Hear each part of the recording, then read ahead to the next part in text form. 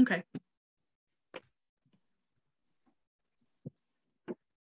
Well, good evening. Good evening.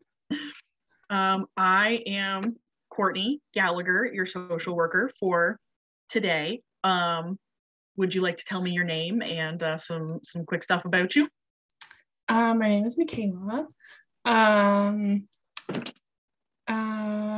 been married to my husband for about 2 years. We met in college. Mm-hmm. He's actually why I'm here today. Okay. Yeah. Okay, so we will get into that in a second, but first I want to really quickly talk to you about confidentiality and the limits to confidentiality. For the most part, what you tell me will stay between you and I, completely confidential, except for a couple instances. If you are telling me that you're going to hurt yourself or someone else, if it seems that there's a child in danger, or if the court subpoenas my notes, in those cases, then the confidentiality will be broken. But outside of that, everything that you say in our session stays between you and I. Okay. You understand all that? Yes, I do. Okay, good. So what brings you in? What is it about your husband that you'd like to talk about? He's a really great guy. He's very kind. But he lost his job during the pandemic. It's been really hard on all of us. He definitely was more of the higher income earner. I only work part-time now. My hours were kind of shortened as a result of the pandemic. So we had some savings. We're kind of almost through those. And it's just been hard, like financially. And that's putting a lot of stress and like strain on our relationship. And he says he's been looking for work. Nothing's really seeming to come of that. He's had the odd interview, but it's been about a year that he's been looking, and I just kind of thought maybe further along in that search. That makes sense. Okay. What is it that you do for work? I work part-time as a cashier. Okay, and how are you feeling about that, having your hours cut on top of your husband not being able to provide as much as he used to? It was okay in the beginning when he was like still working. It wasn't like a major hit. We kind of cut corners here and there, not going out as much, staying home. Not that there was really much to go out and do. But then when he lost his job, it was really stressful. So I just try to pick up any shift I can anywhere, even if like I've already worked all day and now I have to work all night. Yeah. So on top of kind of the stress from him not really working, there's also kind of stress like we don't really see each other. So yeah, it's just been hard. Yeah, it's a lot to take on. You're clearly handling a lot in your personal life and in your professional life. Have you and your husband talked about how you're feeling and how much pressure you're being put under because he's not working and he's having trouble finding a job? We've tried to, but it seems to be a bit of a sensitive topic. Whenever I kind of bring up, like, I'll just be like, hey, any interviews coming up, anything interesting you've applied to? He kind of, it's almost like a trigger. Okay. I'm not Tell me sure. more about that. He'll get very upset about it very quick. And he's just a different person. Like, he will just yell about it. And that's not really a side of him that I'm used to seeing. So it's definitely different. Yeah, well, that sounds like it could be awfully scary from someone who you care about and you know so well. Have you expressed to him at all that makes you feel kind of unsafe or upset, for lack of a better word, or? I haven't, just because based on this reaction, asking him about work. I'm not too sure what his reaction would be to me telling him that he makes me feel unsafe. Yeah, no, for sure. I definitely, yeah, I see how that could be the case.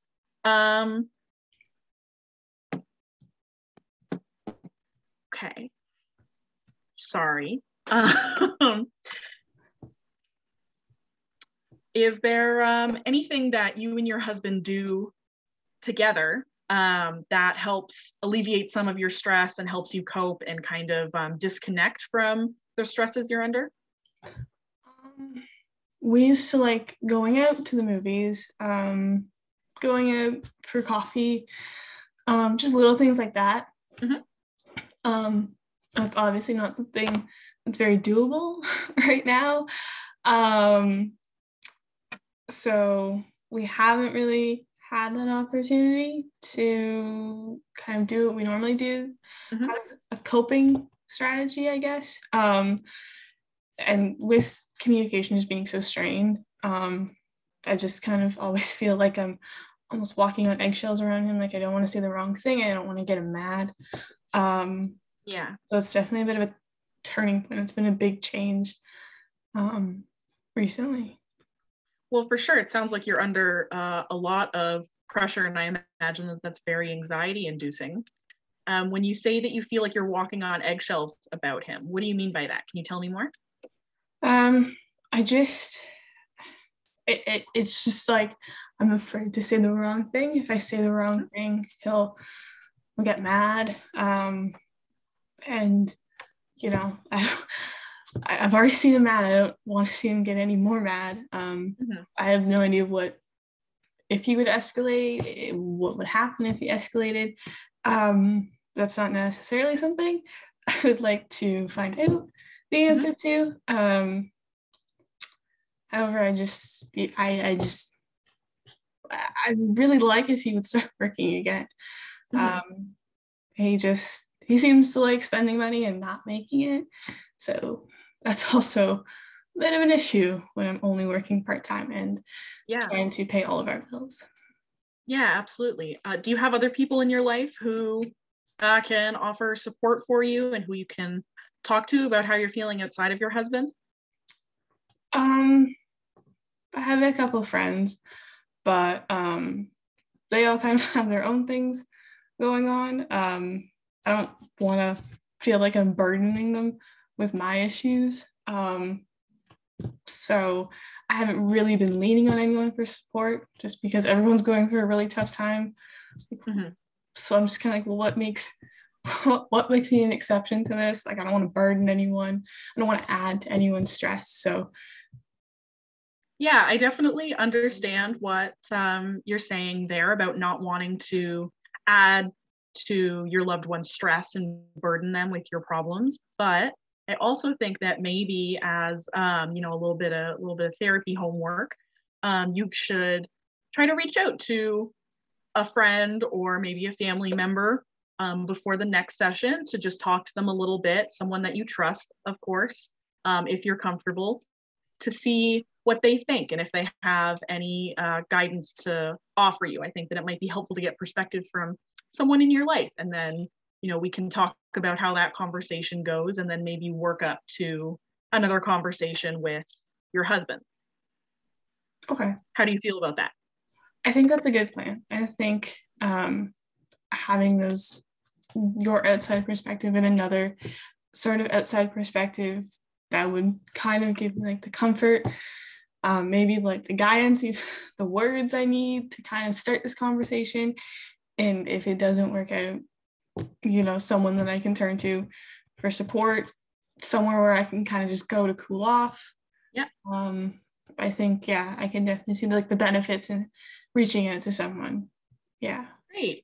So to circle back to what you were saying earlier about feeling kind of anxious and like you're walking on eggshells when you're around your husband, on a scale of 1 to 10, how do you feel on a given day when you guys are together, from 1 being no anxiety at all and 10 being just can't focus on anything, super, super anxious? I would say it goes between like a 6 to an 8, kind of depending on how much we're around each other, how much time we spend together, like how often I guess we're in the same space is what I'm trying to say. Okay.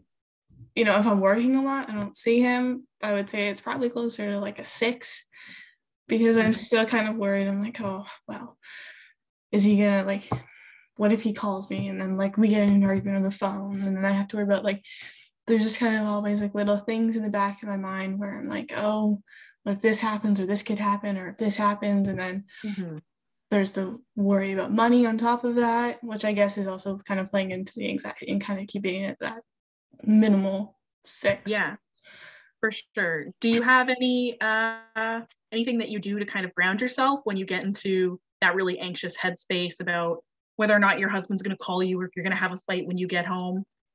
Not necessarily. I'll take a deep breath or two, but Okay. not super effective. Okay. Would you be interested in discussing some things that you could do to help maybe come down a little bit and ground yourself, maybe take the anxiety down 1 or 2 levels? Yeah, I would really appreciate that. Okay. I know you said that breathing doesn't really help, so I'm not going to get into box breathing and deep breathing. Not for everyone. Something that might be good to try, especially if you're out and you're working as a cashier, is going through your senses, 5 things that are around you that you could see or touch or hear or smell, and just kind of list things off. Another one that I have found to be helpful is finding a poster or a label, register, something that's around you at the time, and reading everything on it forwards and backwards and say each letter out loud. And it kind of provides a bit of a distraction so that you're not getting those catastrophizing thoughts and spiraling. Okay. Okay. So if you're comfortable, I would be interested in hearing more about that next week after you've, maybe tried out some of these strategies, so we can see if any of them were helpful or if we can talk about some other ones that might be more helpful for you. Okay. Okay. So I would now like to ask you a quick question, do a little bit of a thought exercise with you, if that's all right. Okay. So I'd like you to imagine that you go to sleep tonight, and while you're asleep, a miracle occurs. And all of the problems and stressors that you're currently experiencing have gone away because of this miracle that's occurred. But you were asleep, so you didn't know about it. When you wake up, what is the first things that would tell you that the miracle has occurred and that your problems are no longer there? I think the first thing I would notice is that I was probably being woken up by my husband's alarm. Because when he was working, he, regardless of what time he had to be at work, he was always up by 6. His alarm went off at 6. He was right up out of bed at 6. So I think that like it would like his alarm would be going off for him to kind of get up and start his day. And I think that would be my first indication that something's changed. Yeah. Okay. What about later on in your day, whenever it would be that your husband would come back from work? Would there be other indications for you that your anxieties and stressors are gone outside of, obviously, he's at work? When he would come home, he's very he was very like routine oriented, not so much anymore. When he would come home, he would put his containers, his lunch, all of that. He would sort that out, whether it was the dishwasher, the sink, and make sure those were all clean, whatever had to be washed by hand. And that would kind of all be sorted. Yeah, like those would be my kind of indicators that change had happened. Yeah, for sure. Okay, so what I would be curious about next then is if we could, in future sessions, talk about ways that you could maybe start introducing routine back into your lives. because that might help take some of that anxiety off of you, even if he isn't going to get a job right away and interviews aren't going to appear all of a sudden. Maybe if permitting, as long as your shifts permit, being able to get up together in the morning and start your day together, and, kind of encourage each other to, go off to work for you and to surf the internet or go through the paper and look for interviews for him. Like being able to start your day like that together might help give both of you a little bit more of a relaxed vibe and, a better connection. Okay. Yeah, like I understand that, him automatically getting back into a job is obviously not going to happen right away. It would be nice though. It would be very nice. But yeah, I think kind of getting back into our routine would definitely be a good starting point. It definitely was a good way. We might bring back how everything used to be. But yeah, I can definitely see the benefits in that.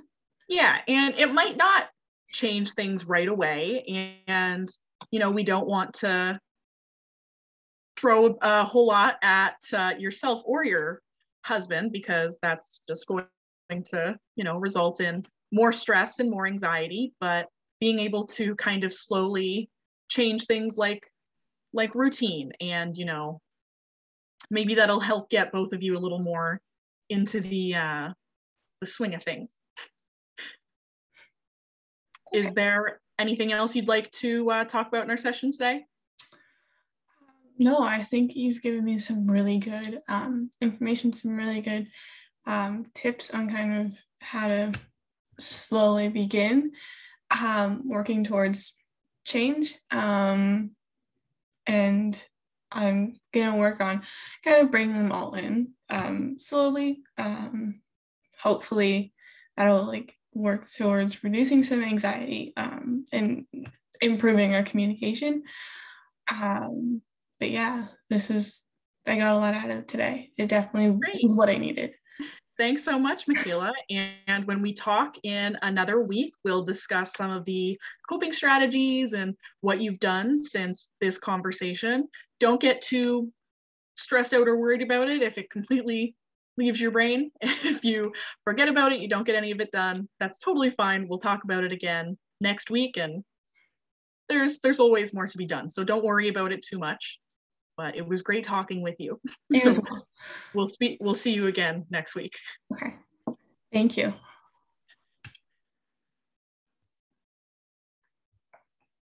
I don't know how to stop this.